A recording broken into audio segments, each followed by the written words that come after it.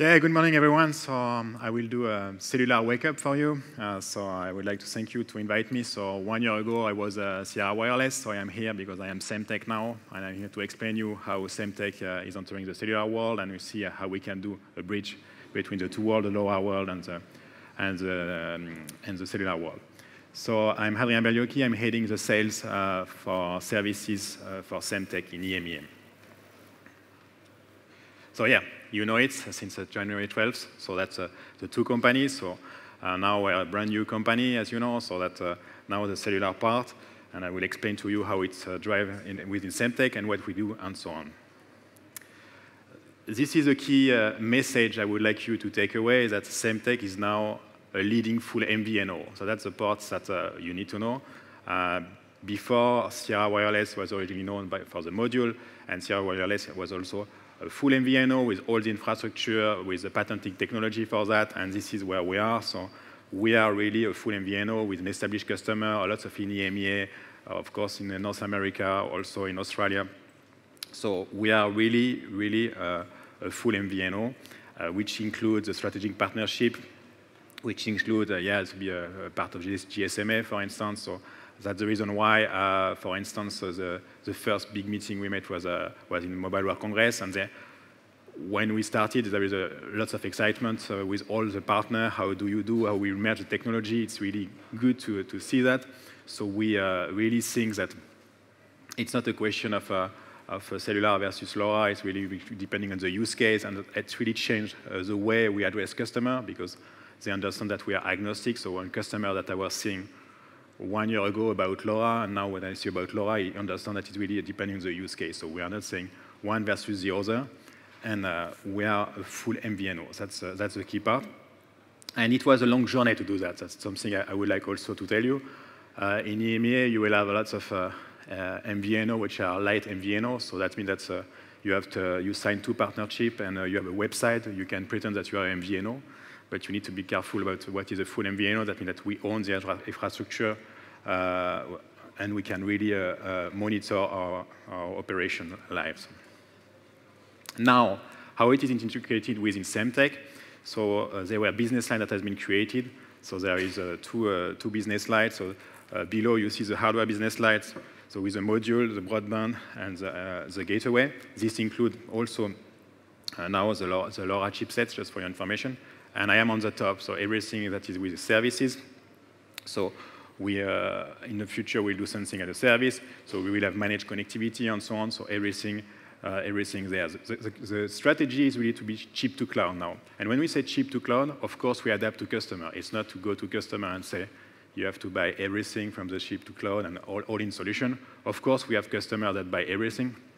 But I would like to tell you that, for instance, on a full MVNO, I have lots of customers that are on non-Semtech device. So that's the point that we are. So if it's only about connectivity, we sell only about connectivity. So really, we adapt to customer, and this is what they appreciate. So this is what we call the IoT connected services. This includes also our platform Advantage, that is very well known, and that's with an IoT platform, everything dedicated to IoT. And that's also a key part that Semtech acquired. So Advantage is the center of our strategy, and managed connectivity is one of the usage that we have. Yeah, that's the point I would like to remind, so that there is about sustainability goals. So there is a United Nations report, and 75% of IoT solutions are part of that in order to achieve the goal.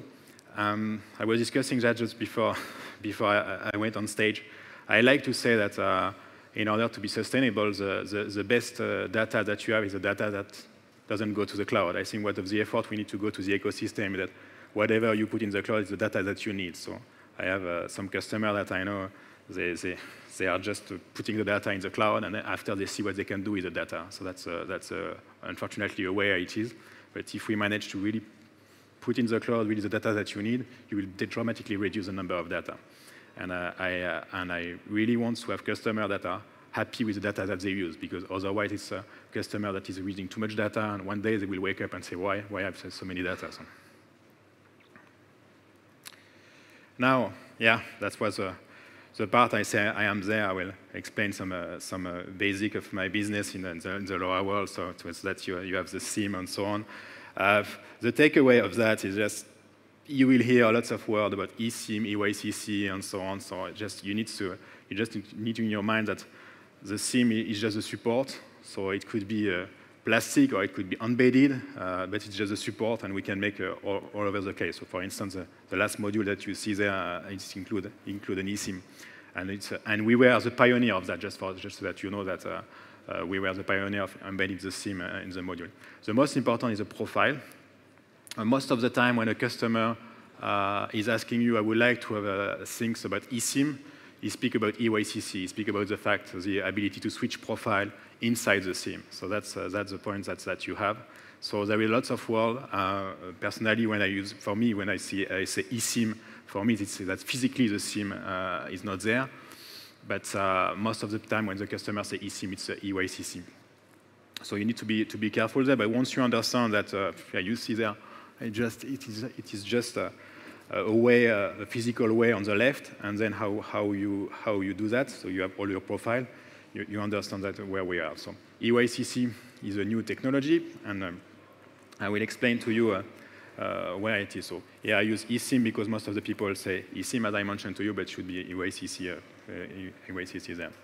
So there is a great adoption from eYCC because that's for the customer, he has a feeling to be not locked in anymore in order to switch. So it allows really lots of things. That means that the profile can really improve your supply chain flexibility because you are not involved in hardware. So for instance, you have your SIM, you don't know where it goes, and depending where it goes, you can upload the profile. That would be a way to see.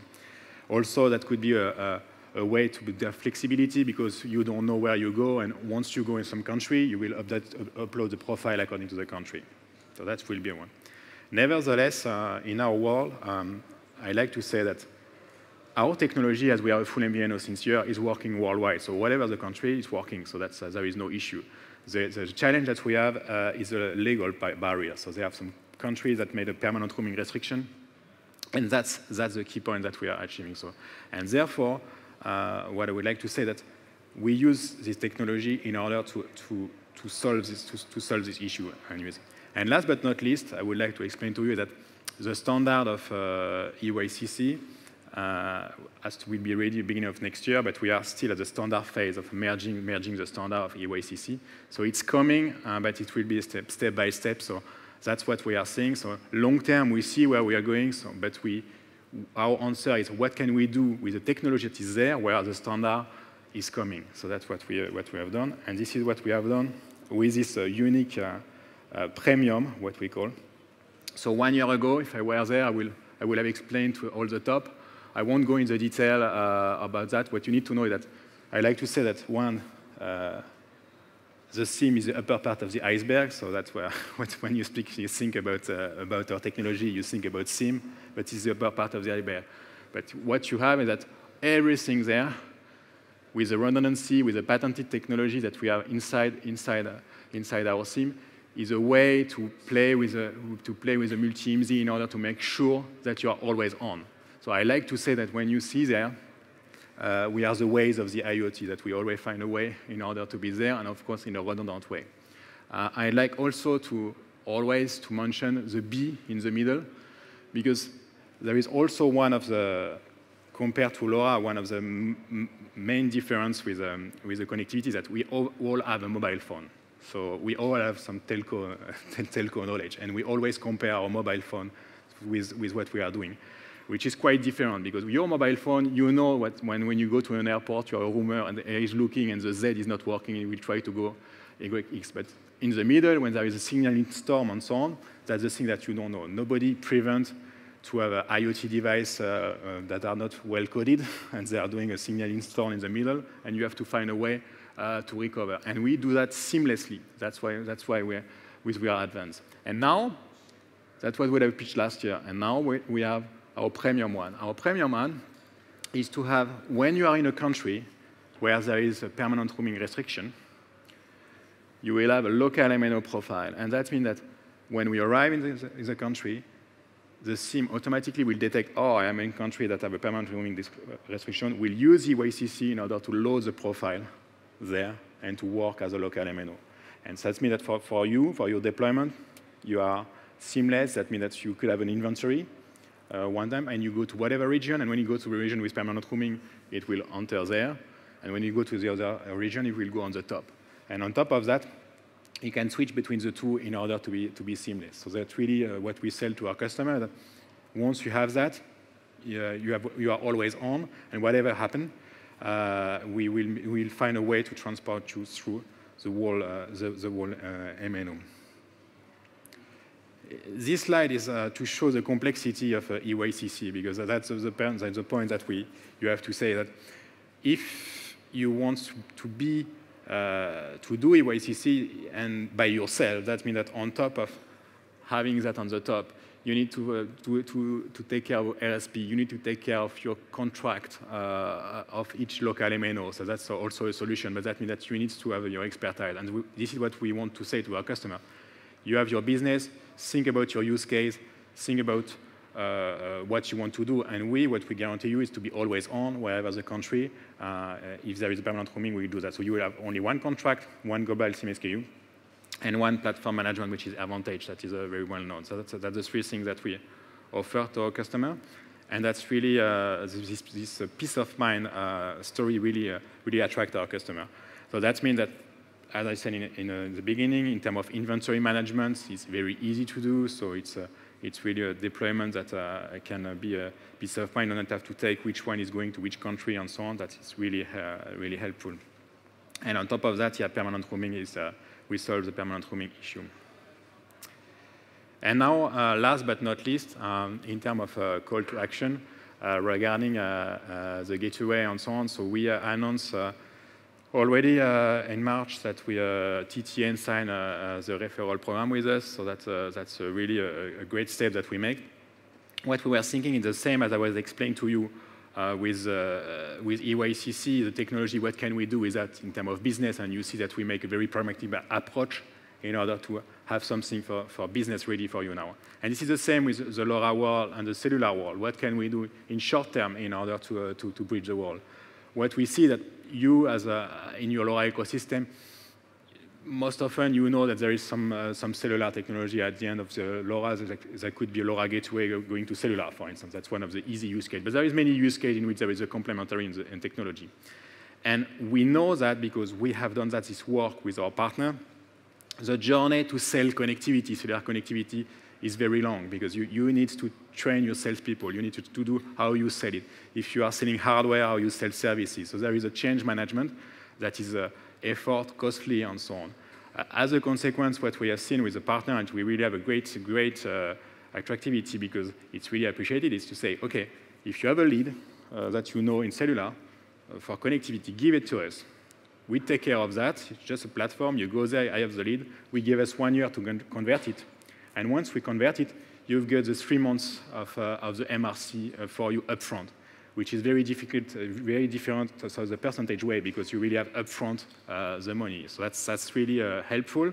It's peace of mind for you because that means that we sign the contract, and then after the contract, you just have to go to the website, enter your lead, and then we take care of that. So that's an easy way. And in terms of how you are paid, it's each SIM. When it activates, the 3 first months is for you. So that's really an easy way to do.